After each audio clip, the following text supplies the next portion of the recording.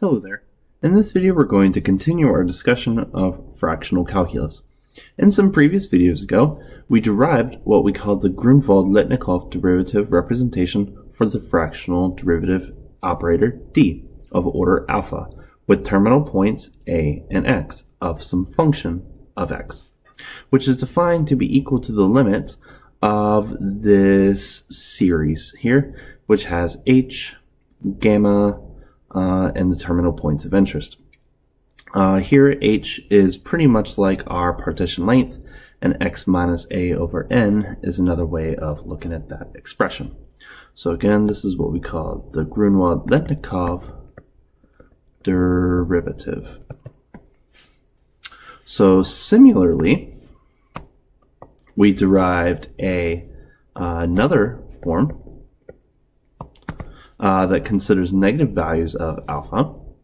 So we saw that the fractional derivative with terminal points a and x of negative alpha of f is equal to the limit as n goes to infinity of h to the power alpha, so it's almost like the reciprocal of the sum from L is equal to 0 to infinity of gamma alpha plus L divided by L factorial times gamma alpha times f of x minus L over n times x minus a. So this pretty much allows us to consider the fractional derivative for negative orders. So in this video we're going to bring together the ideas of differentiation and integration, starting with this result that we have proved in the previous videos.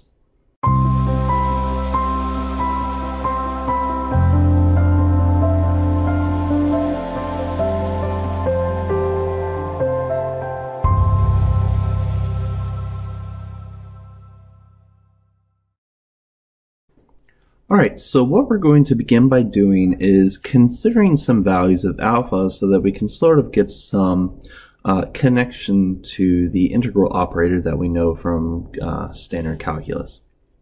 So we're going to consider alpha to be equal to 1 in this identity above. So hopefully we can show that the negative first derivative is pretty much like an integral of some sort. So when this is true, we have dAx to the negative first of f is equal to the limit as n goes to infinity of h to the first times the sum from L is equal to 0 to n of gamma 1 plus L all over L factorial times gamma of 1 times f of x minus L over n. But we can actually write this as LH if we want to. So what do we have here? So of course h to the first is just h. Also, gamma of 1 plus L is the same as L factorial by the connection between factorial and gamma function, and this is true since L is a natural number, since this is the index of the summation. So if that is the case, then that means gamma 1 plus L and L factorial cancel. We also know that gamma 1 is equal to 0 factorial, which is equal to 1 by definition. So that's equal to 1 as well. So that means we have that the negative first derivative of f with terminal points ax is just equal to the limit as n goes to infinity of the sum from L is equal to 0 to m of f of x minus LH times h. So what exactly is this? So this right hand side should look familiar. This is practically just a Riemann sum. So why do we say that this is a Riemann sum? So this h is pretty much like x minus a minus 0 all over n. So this is pretty much our b that we usually have in our integral, and this is usually our a that we usually have in our integral. So this whole entire h term is practically like our delta x in the traditional Riemann sum representation. So once we notice that, then we can say that a dx of negative first of f is just equal to, once we apply the limit to this sum or series, we have this is the equal to the integral from 0 to x minus a of f of x minus, so what I'm going to do is I'm going to call this LHT. So I'm going to call that t, and then dt. So this is going to be my beginning statement. Now I'm going to perform a u substitution on this expression. So what I'm going to do is I'm going to let u be equal to x minus t. Now keep in mind that x is a constant with respect to the integral, since it's a integral of t. So that means du is going to be equal to minus 1 times dt. So that means dt is equal to minus du. We can also look at our limits of integration as well. So when u, or when t, is equal to 0, u is equal to x.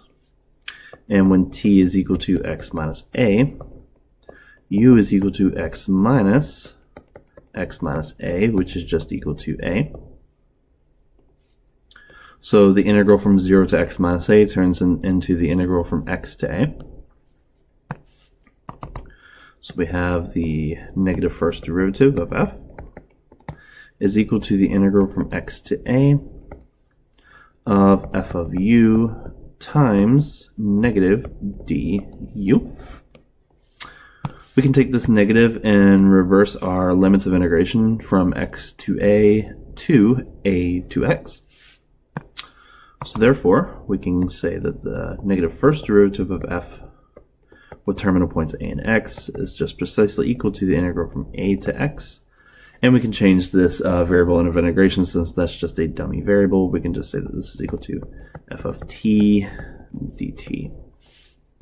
So this is the identity for the negative first derivative, which is pretty cool, right? So we've proven that the negative first derivative at least is the first integral of a function. So now we're going to continue with this analysis. So now we're going to consider alpha is equal to 2. Using the same definition, what do we get? So we have that d with terminal points ax of minus 2 of f is equal to the limit as n goes to infinity of h squared times the sum from L is equal to 0 to n of gamma of L plus 2 all over L factorial times gamma of 2 times f of x minus LH. So we're going to use our connection between factorials and things, and also notice that gamma of 2 is equal to 2, and this expression up here is just L plus 1 factorial. So remember that L plus 1 factorial all over L factorial is just going to be equal to L plus 1. So we can rewrite this instead as the following. So dAx of negative 2 of f is equal to the limit as n goes to infinity of h squared times the sum from L is equal to 0 to n. So that's going to be equal to L plus 1. So L plus 1 all over 2 times f of x minus LH.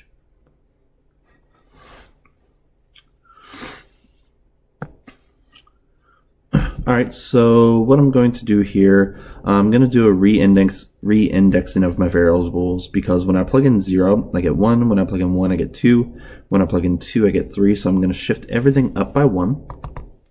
So I have the dAx of negative 2 of f is equal to the limit as n goes to infinity of h squared times the sum from L is equal to 1 to n plus 1 of L over 2 times f of x minus LH.